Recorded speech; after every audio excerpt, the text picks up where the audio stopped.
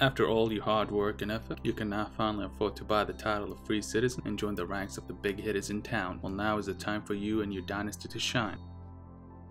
I'll teach you in this guide how to go from a working citizen to a free citizen holding office and giving judgment on those lowly folks that now have to smooch up to you for favors. There are 3 steps to hold office. Your first objective is to get to the rank of free citizen, which will cost you 7,650 gold and 800 influence. This does not only unlock the ability to run for office, but also hire henchmen to keep you safe from all those who are now plotting against you and your dynasty.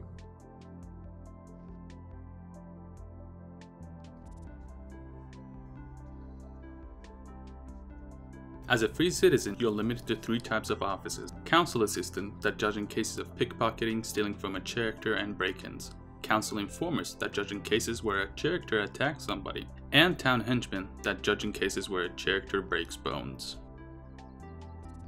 Now, to actually apply, you need at least 85 influence, and the office is up for election. You get rewarded with 500 gold and 125 influence each year you hold a position, which is a nice income source. You can't apply if somebody is holding the post and there is no election. How the office becomes up for election is either if the position is not occupied by somebody, the representative goes through the office tenure, or the office holder dies. If somebody is competing with you for a post, you can either try to improve your relationship with the nominators or remove your competition. If you win the elections, you will be placed on the office tree chart and you gain a title under your name.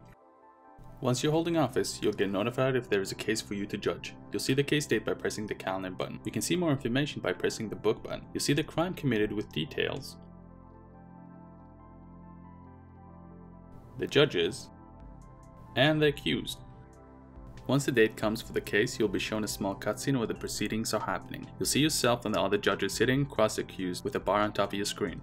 The bar represents the judgments you can give, the opinion of the judges, and the sentiment of the city. After the initial proceedings are done, the deliberation will start, and you can now scroll your check ahead towards what you feel would be the best judgment on the accused. In this case, I'll vote free, but the other judge will vote differently. The game gives a general verdict based on the judge's position on the crime.